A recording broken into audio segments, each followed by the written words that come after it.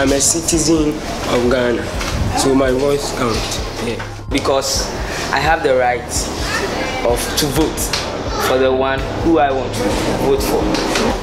My voice counts because through peaceful demonstrations, I'll be able to draw the attention of the authorities to listen to what I have in mind. Yeah.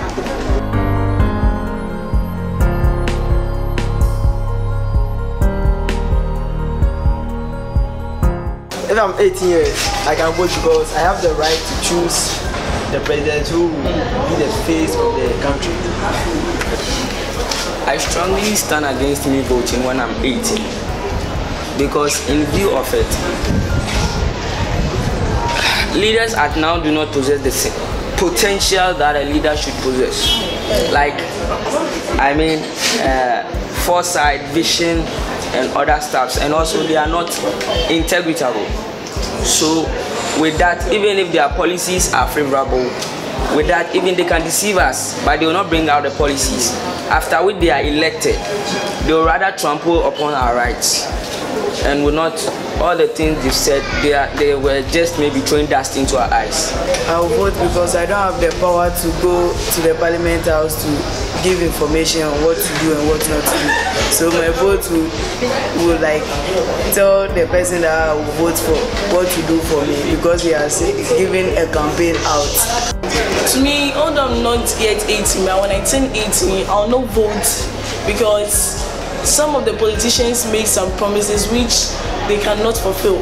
It doesn't seem like they can fulfill it, but they just come and say it because they know that most of the illiterates in society will believe them by giving them some cash or something.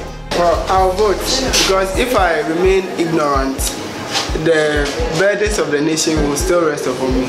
So my single vote can determine the outcome of the country. It can either elect into power a good leader or a bad leader. So I think my vote is how should I say? It's 1 of 1,000.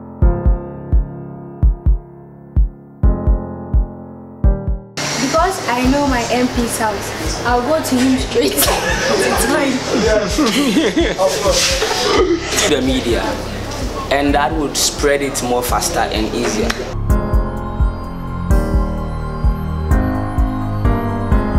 Election of leaders is one major issue in our communities because now the citizens have divided themselves into factions.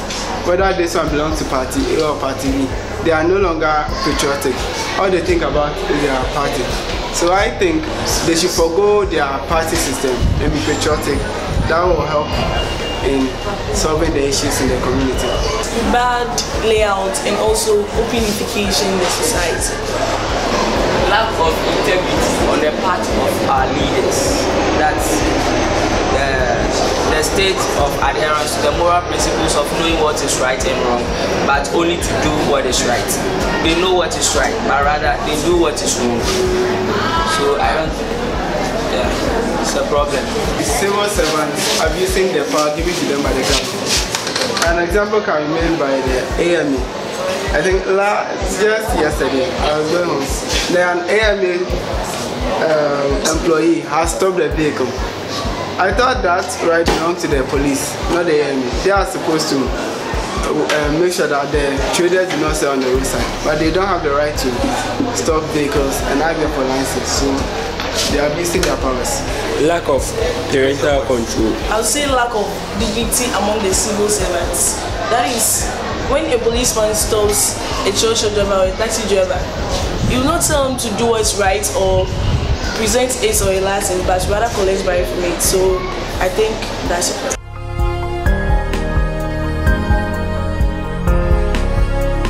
Like, for instance, it starts with tolerance. You can't try to bring people together when you don't tolerate each other. So I think tolerance is a key idea there. Yeah. Okay, to me, about integrity, how to improve upon it.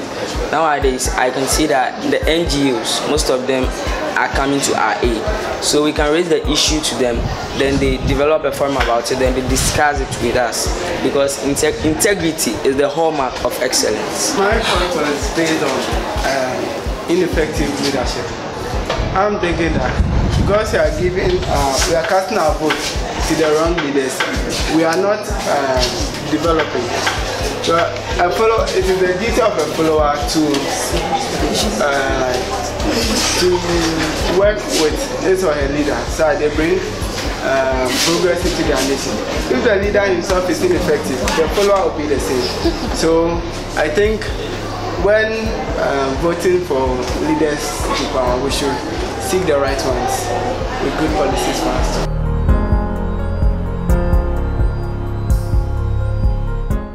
I think the entire Ghana cannot solely depend on electricity from Akosombo. So the right thing to do is the government should allocate power to the other region. That is, from the northern region, they can use solar because the sun goes hotter there. And then from the coastal place, we can use the hydro. From the windy place, we can use the wind vanes because the wind is also energy. And then from where oil and gas are, we can use the gas there to produce electricity, reducing stress in the power sector and also giving our next generation the opportunity to harness greater power in the future. Yeah. Okay, for me, I want the government should build industries and factories so that those who are unemployed will be able to get job to do. Also, the road signs.